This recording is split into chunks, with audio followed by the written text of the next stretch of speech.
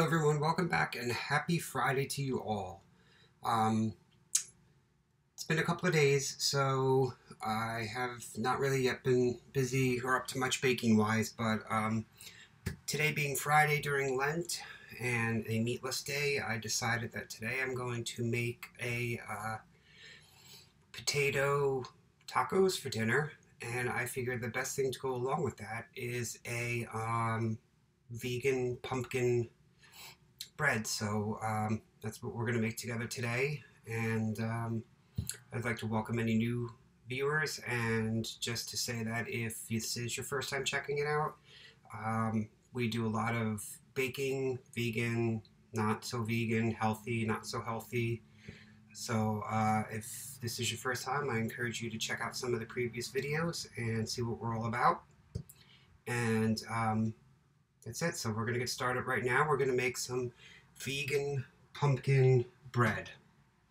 So what I did was I preheated the oven to 350.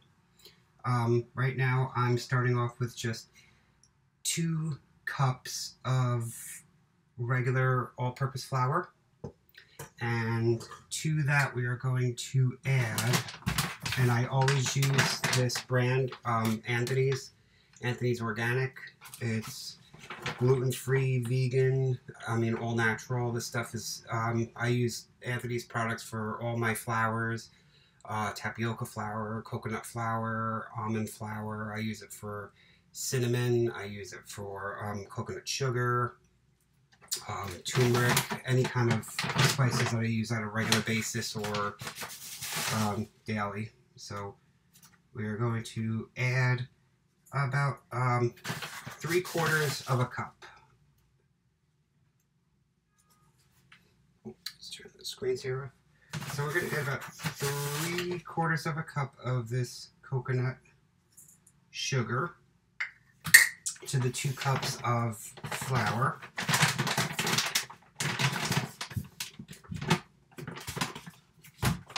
Okay, then the next thing we're going to add in will be a teaspoon of baking powder,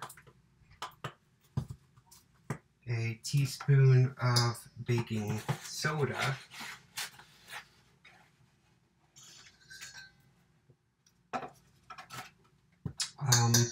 I'm going to use 2 teaspoons of this pumpkin pie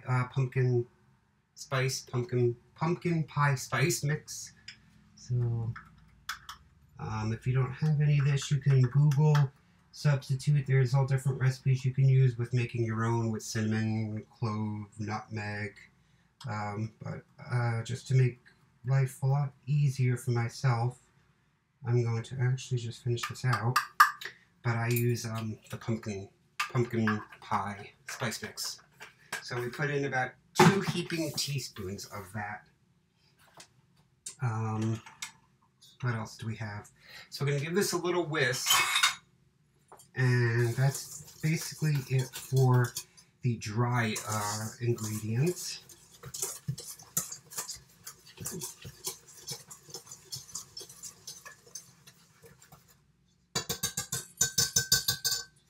So now let me grab another bowl. Okay, now we're gonna sort through some of our wet ingredients.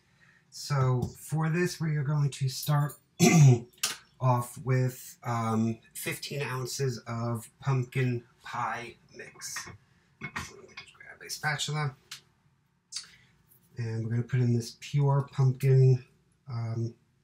I'm sorry, not pumpkin pie mix, the pumpkin puree. We're going to put in 1 15-ounce can of pumpkin puree.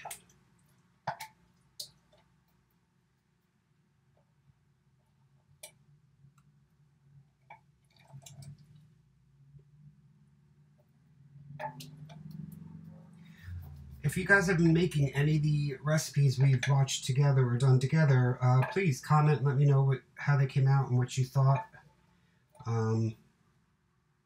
I'm curious to see. So we have 1 can of the 15-ounce pumpkin pie mix. this a little closer for you to see. To that, we are going to add, we'll put in the vanilla extract. So we're going to put in about 2 teaspoons of vanilla extract. There's 1, 2.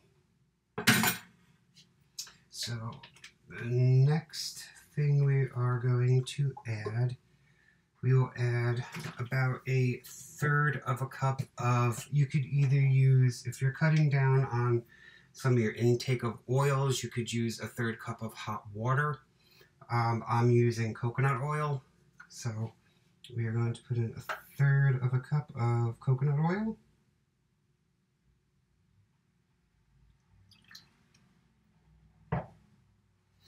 Okay. We are going to put in 1/3 of a cup of your choice of any kind of dairy-free milk.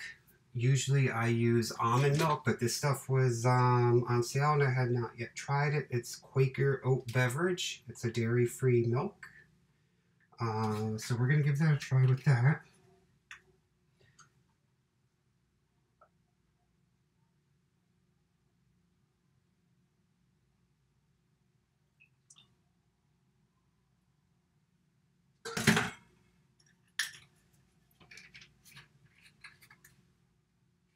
Okay, and we're going to give this a little mix.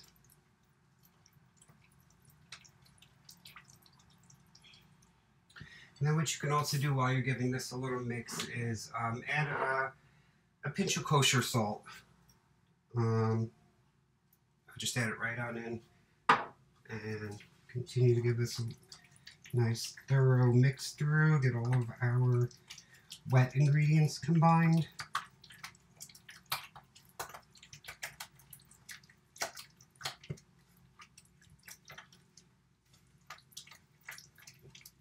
And now we are going to combine our dry ingredients with the wet ingredients, the pumpkin puree, pumpkin mix.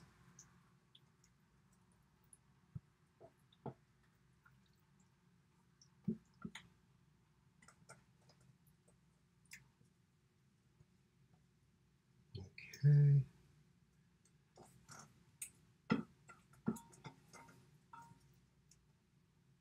Okay, that's all incorporated now. Just mix this on through. And we are going to put this into a loaf pan for baking. I have already greased with vegan butter, but you could use any kind of, if you're sticking to vegan, then you just don't use butter, but you could use any kind of non-stick agent into a loaf pan.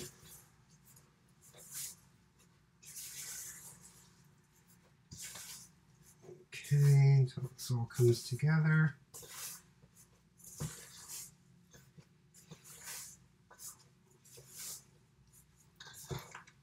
Starting to come together nicely.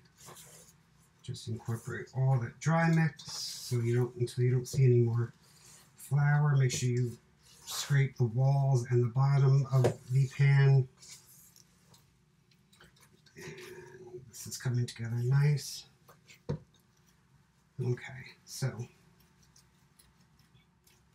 that's all together. So now what we're going to do is just transfer it into a pre-greased loaf pan.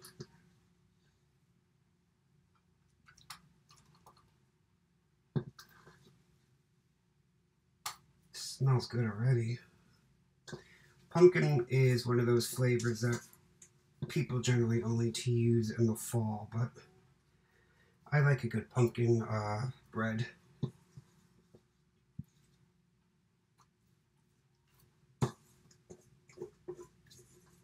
Okay.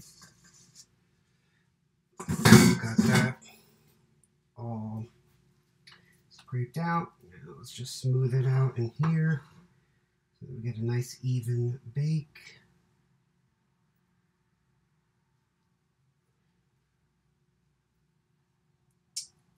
And if if you want to make this even a little healthier, or if you're watching your sugar, you can substitute like pure maple syrup instead, but I like the coconut sugar. So we have this nice and spread out.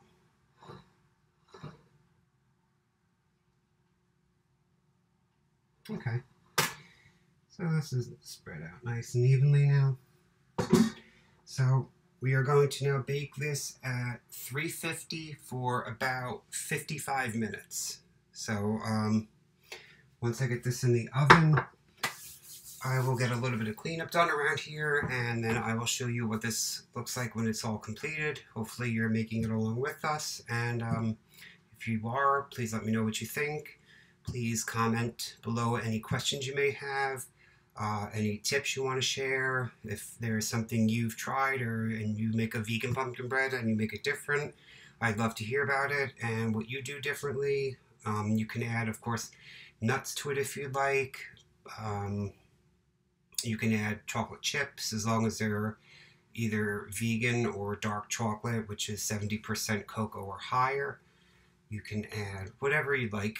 You can sprinkle pumpkin seeds on top, but I'm just going to keep it a basic bread, and we'll put this in the oven. We'll be back with a cleaner kitchen in a little while, and let you see what it looks like when it's done, and we'll go from there. So if you're cooking alongside, you could use this as a time to clean up as well. So we're going to get this in the oven, and we'll be back in a little while. Okay, so the hour is up. I have literally just taken the pumpkin bread out of the oven, so it's actually still a little too hot to touch at the moment. Let me just use this pot holder to show you. And here's another one. Look at that. It smells fantastic, and it looks absolutely fantastic.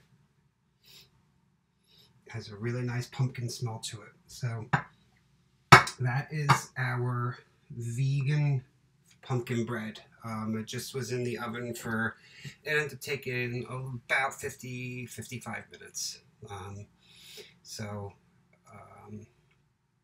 It's all set. I'm just going to let it cool. I'm going to make my vegan potato tacos for dinner, and then have a little bit of some tea and a piece of pumpkin bread afterwards. So nice start to the weekend. If you guys have any comments about the bread, or any suggestions, any tips, any ideas, if there's anything specific you'd like to see, just please feel free to comment and ask away. And I think probably within the next maybe week or so, I am going to make a vegan Easter bread. So I know Easter is coming up soon, and a lot of people are going to be doing a lot of baking and cooking for the day. So I think I'm going to make a vegan Easter bread. I've made that the past few years, and it's come out very good. Maybe we'll do some non-vegan stuff, some desserts. If you're going away and you need to bring a dessert, maybe we'll make some non-vegan desserts. I'm thinking maybe cheesecakes are always good.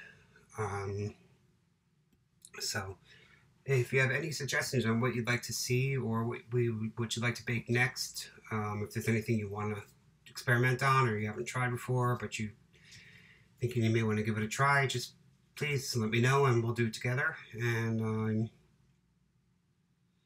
yeah, it'll be something you could bring with you to wherever you're traveling to for your Easter holiday. And till then, I'll think of something we could do next time, and enjoy the start to your weekend. Happy Friday to you all. If this is your first time joining us, then please, I encourage you to subscribe and see what we have coming up next. Check out some of our previous videos, like them if you like them, and comment and ask any questions. Till next time, it's a pleasure baking with you all, and I'll see you all soon. Bye now.